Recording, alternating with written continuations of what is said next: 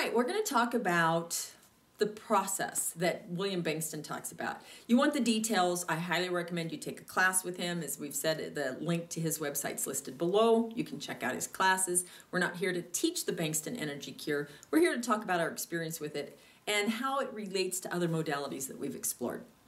So the first step that William talks about doing is you really have to think about how do you manifest things in your life. And this is me paraphrasing into my own experience.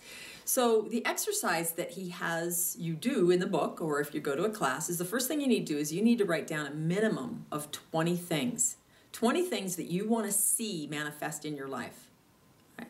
This is a wish list, and it should be selfish.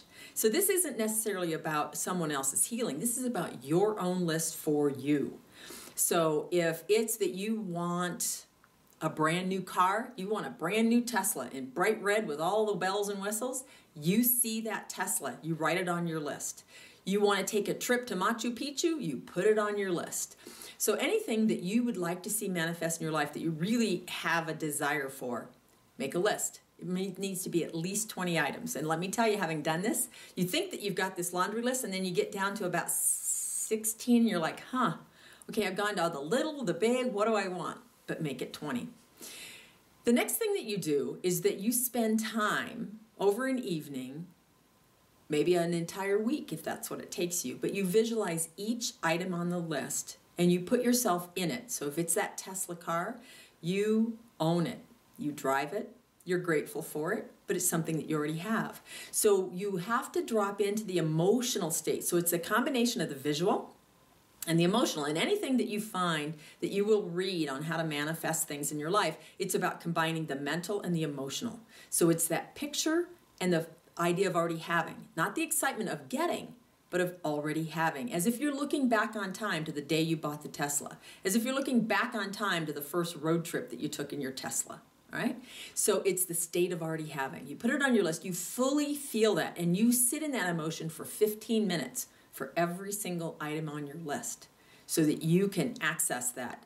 It is now mapped into your neurology as if you've already had it. You're thankful for having it before it occurs. Now what you do in the next exercise is you need to be able to do this quickly. You don't want to spend hours getting yourself into a state. You want to be able to access this energy quickly in the flash of an eye. So in the exercise in the class, he actually picked up a water bottle and he would beat on it. But the idea was drop into the picture of that one and then the next one and then the next one. And you can look at your list and at a very rapid pace, you actually quickly bring it up in your mind's eye and you feel the emotion of having already had it in your life. You're looking back on a memory. And then it goes faster, and then faster, and then faster, until the point is you can't keep up with it. But you drop it then into an icon. He only has 2 rules: be playful and avoid ritual. So one day I might make up this spinning image of all of those things on my list of 20 items. I make it a rose petal. It's a rose with petals and it flashes. Next day it might be a Ferris wheel. I could be standing in a kaleidoscope. It doesn't matter what I make up, but it should be different because in ritual, we lose the magic. So it's about being playful. And so play with the image and you spin it. I now have an icon basically, which we teach that in our Quantum Touch 2 classes, is how do you play with icons. But I now have an icon that's changeable that represents all of that emotion, all that state of having of all the great things on my dream. And he'll tell you, get ready because you will begin to manifest the things on that list. Because it's a state of already having had, which means the universe needs to fulfill that list for you. And I will tell you, I've had to update my list several times. Now, what happens when you go to do healing work is the magic of the next step. So join us on how you now incorporate someone else. Just keep in mind in your first list, it's about you only. I may want to take a trip in that Tesla with some loved family member, but I don't picture them in that Tesla to start with because they're not. Their energy may not see the same vision. So your list should only include you in the beginning, even though you know there may be other people in the back scene, you don't see them at the moment until you're strong enough on this list to ask someone else if they'd like to participate in your list.